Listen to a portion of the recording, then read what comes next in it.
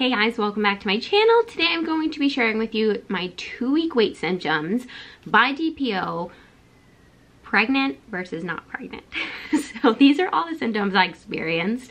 I will specify what day past ovulation, that's what DPO means they were, during that 2-week wait, which is such a time filled with like anticipation, frustration, anxiety, joy. It's like such a crazy, wild time. And I know that during the past few 2-week waits I've had for all my kids, I've binge watched these videos because I found them really, really helpful. So in case you're brand new, my name is Erica. I have an almost 5-year-old son, a 2-year-old son, and I'm currently 16 weeks pregnant with our first baby girl. So if I'm like completely out of breath, that's why.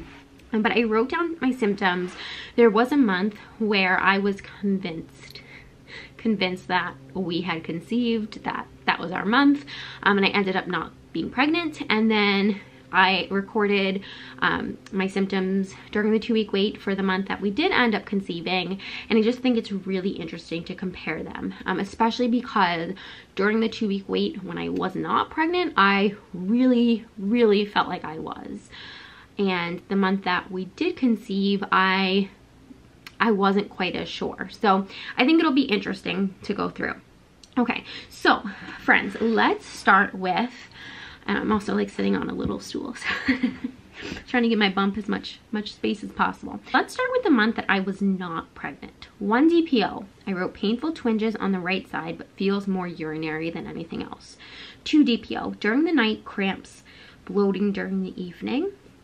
3 DPO, middle of the night, stuffy nose, woke up with a stuffy nose. So this was back in, I want to say it was October, it was September or October. And so I was like, oh, like it's a little early to be getting a stuffy nose. Like it doesn't feel like a cold. And I know that congestion can sometimes be a symptom of pregnancy. So like maybe that's it. 4 DPO, I wrote allergy-like symptoms, not as congested, but blowing my nose a lot, tired, uterus feels tender. I wrote, could be making it all up, anxious and sad and snippy, but I didn't have a good night's sleep last night, twinge in my uterus, walking back to the kitchen, and I said, ow. That was at 4:36 p.m.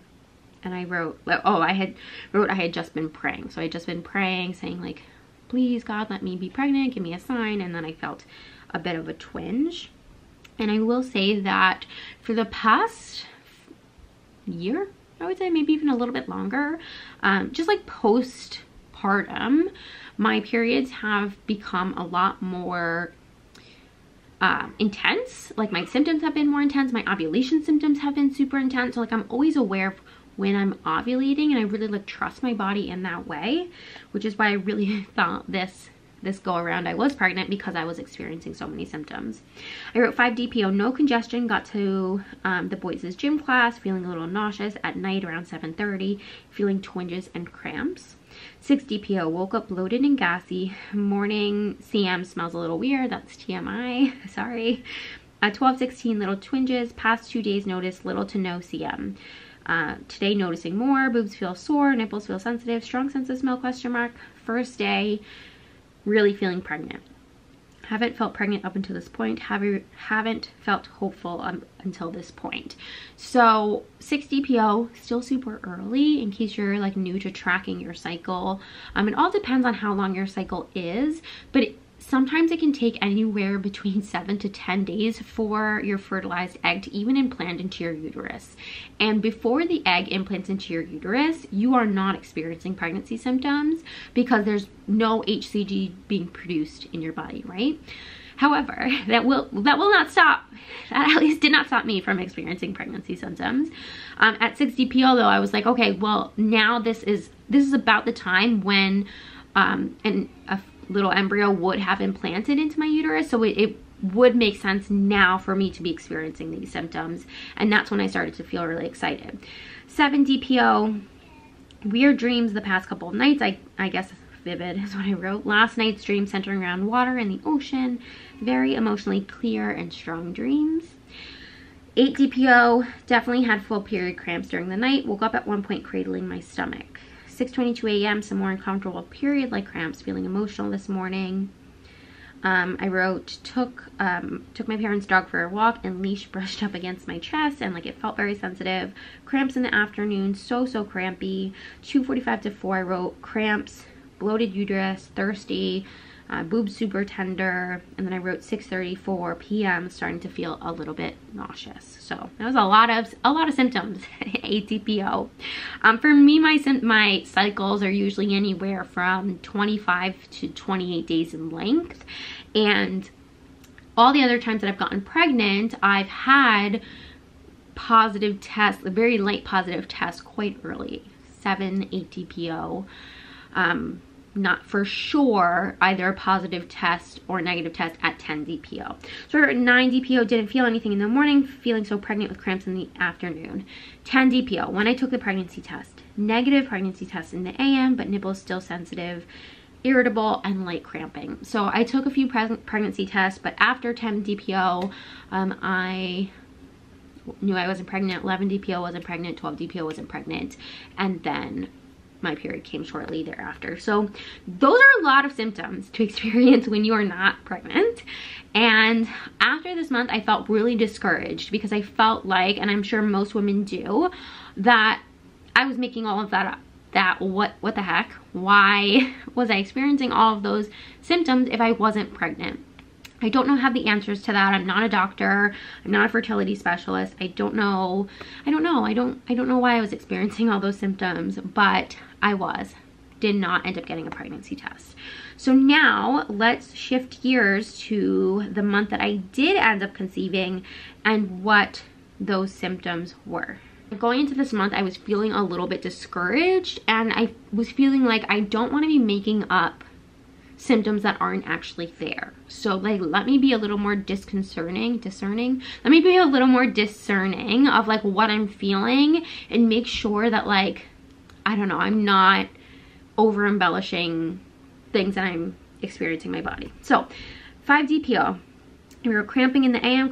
All day, right ovary kind of hurting. 6 to 7 DPO at 4:30 p.m. I wrote stiff uterus.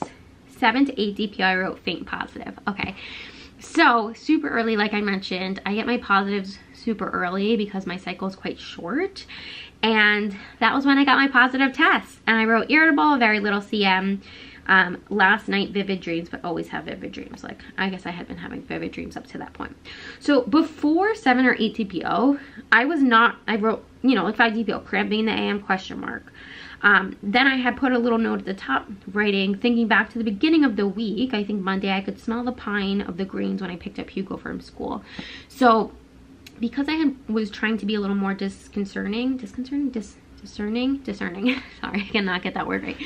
Because I was trying to be a little more discerning with the symptoms that I was experiencing, I was really feeling like I wasn't experiencing much, if any. And again, like it's super early, 5 DPO, 6 DPO, 7 DPO, super early, but that's when I got my faint positive. So 8 to 9 DPO I wrote, have that need to drink, dry mouth, feeling all morning, have to pee every 20 minutes, boobs, nipples, super sensitive, still thirsty all the time.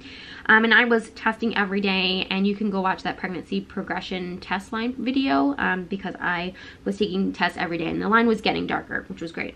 9, 10 DPO, vivid dream, having a C-section again, but it wasn't scary. Got positive digital tests with my first morning urine. Out of breath, thirsty, dry mouth, cramping, pelvic ligaments uncomfortable. 8:30 a.m. feeling pretty nauseous. Afternoon feel better. Did a light workout. 10 to 11 DPO. I wrote nauseous in the AM. Uterus feels very pregnant. Having a hard time sleeping on my back. 11, 12 DPO. First morning nausea. 12, 13 DPO. I wrote boobs are definitely fuller. Very emotional. Nauseous in the AM. Trying to eat consistently. And then 13 to 14 DPO, I wrote nauseous in the morning, bloated by the end of the day, definitely looked pregnant, talked, and noticed a little belly. So there you go.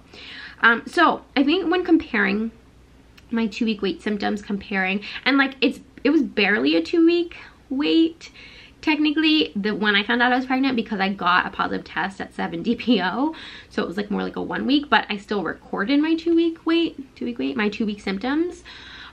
When comparing them, I definitely experienced so many more symptoms when I was not pregnant versus when I was, which I think is like the main takeaway from this video, and something that I hope is really encouraging if you're watching this, that like if you're in your 2-week wait and you are not experiencing a lot of symptoms, if you're not experiencing like sensitive boobs, or you're not experiencing vivid dreams, that's okay. That doesn't mean that you're not pregnant.